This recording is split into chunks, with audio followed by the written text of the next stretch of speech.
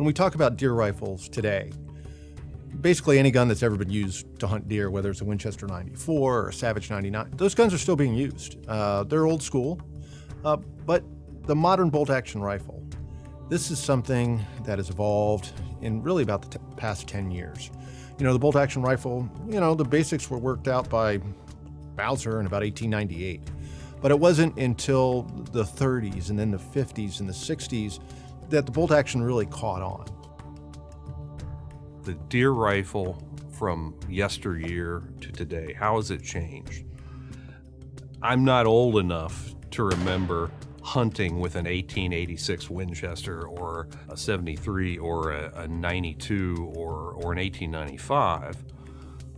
But I know enough about those guns to say that, you know, they were guns with a lot of drop on the stock. They were made for open sight usage.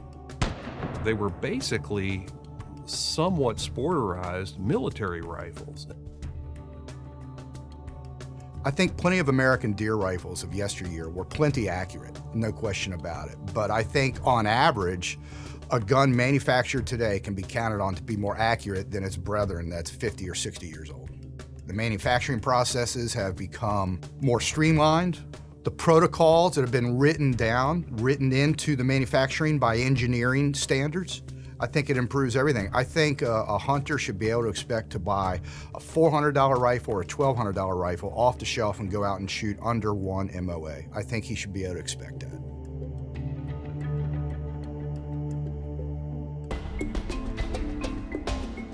So when you go to your big box store to pick up a box of ammo, typically there's a wide variety of choices. You used to see a lot of 308, 30-06, 30-30, 243 entering the deer woods. Today that's kind of changed. We're seeing 6.5 PRC, we're seeing 350 Legend in AR-15s, we're seeing ultra flat shooting cartridges like 6mm ARC. Growing up, I was always told, as far as deer rifle goes, it's kind of an east and west of the Mississippi type thing. You know, west of the Mississippi, you're a 30-06 guy. East of the Mississippi, you're probably a lever action 30-30.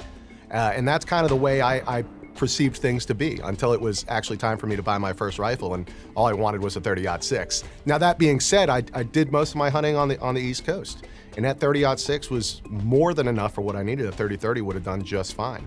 But out west, you know, those longer shots, 300, 400, 500 yards are not uncommon. So I think the trend of modern hunters today are, you know, they want the best of both worlds. You know, no longer do they have to stick with one thing, a certain cartridge or a certain rifle. You know, you can expand your rifle build to pretty much meet any kind of hunt scenario you'd have east or west. One thing that's occurred across the American rifle lineup is the standardization, if you will, of the rifle stock on a bolt-action rifle. It's pretty much standardized now. It's going to be a straight comb on a bolt-action. Once upon a time, rifle scopes weren't popular at all or even used. And so the drop-it comb on a bolt-action rifle from the 1930s or 40s was quite low by today's standards. It would have been hard to mount a scope low enough to look through it properly, but nobody was thinking of rifle scope use back then. They were thinking of getting a good cheek weld and being able to look sight down the barrel, down its sight plane from rear sight to front sight. That was the primary aim then. Today, a straight comb is pretty much standardized, and you can do a low mount rifle scope on there or a high mount if you've got a big objective bell, and you should be able to expect to throw the gun up, get a quick cheek weld, and get your eye position right behind that eye box, no problem.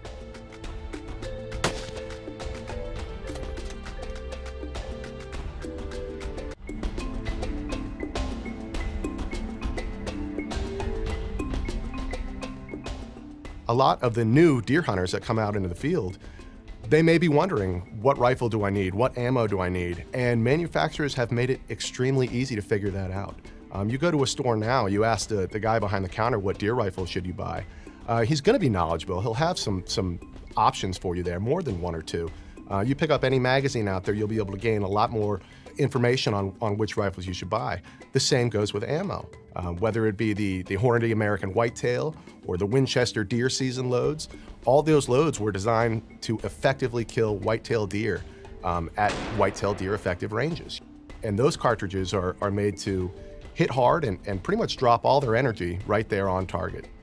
And that same technological advancements, you know, with the bullet construction, the barrels of the guns themselves, everything has just gone an extremely long way to make today's deer hunter have lots of options, but provide them with a very clear path as to what the best option may be. Some of the trends we're seeing in American deer rifles today is smaller cartridges, muzzles are threaded, they either come with a break or they're ready to accept a suppressor.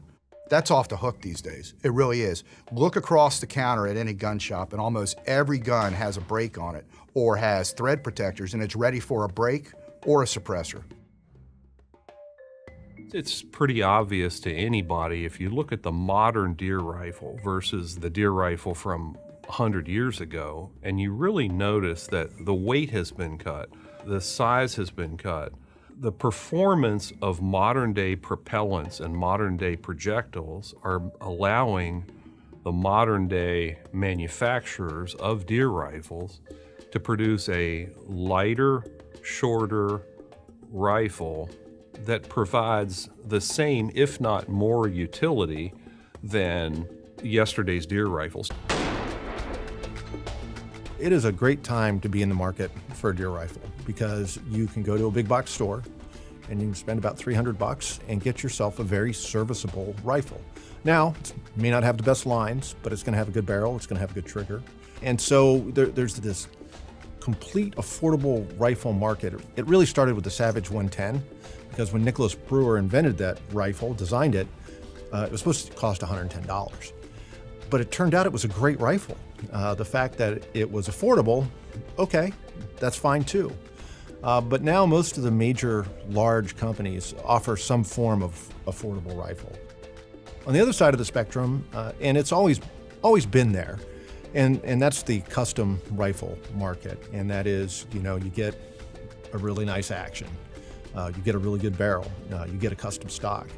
And, you know, some guys like to do that themselves, others turn them over to a gunsmith and basically create a one-of-a-kind rifle. Really everything is available to the modern day hunter with the modern day hunting rifle that makes it a better experience. It's all up to the personal preference of the hunter. And so the availability of all of these nuanced features that are on the modern deer rifle those were things that took us decades to develop. And the firearm manufacturing community, the companies that make these guns, that make the modern deer rifle and that make the modern deer rifle accessories, they just have done a wonderful job of responding to the request and the needs of the modern day hunter.